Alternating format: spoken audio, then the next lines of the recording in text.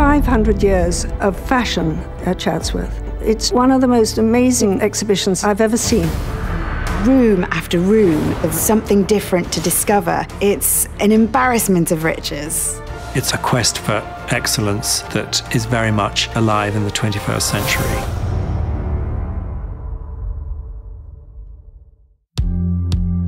You cannot believe the workmanship and the skill and thought that has gone into even the tiniest of objects.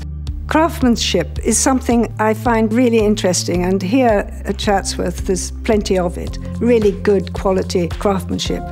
You look at the clothes that Stella Tennant has worn, and they're the finest examples of avant-garde fashion, haute couture creation. John Galliano's Dior dress, it's an astonishing thing, it's so wide. A dress like that, you put it on in a beautifully dilapidated old house up in Northumberland, and you're creating some cross between Galliano's Cecil Beaton, but contemporary at the same time. There are several examples of absolutely beautifully crafted and realized jewels.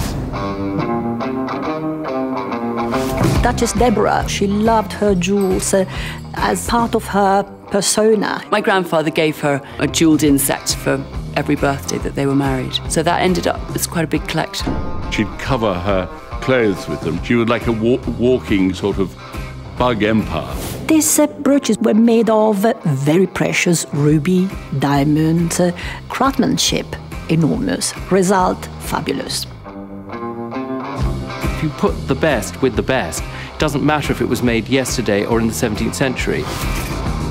I found this wonderful book by Maria Sibylla Merian. She went to Suriname in the early 18th century and drew the plants, the insects that feed on them, and the relationship between the two, which then inspired Alessandro Michele at Gucci.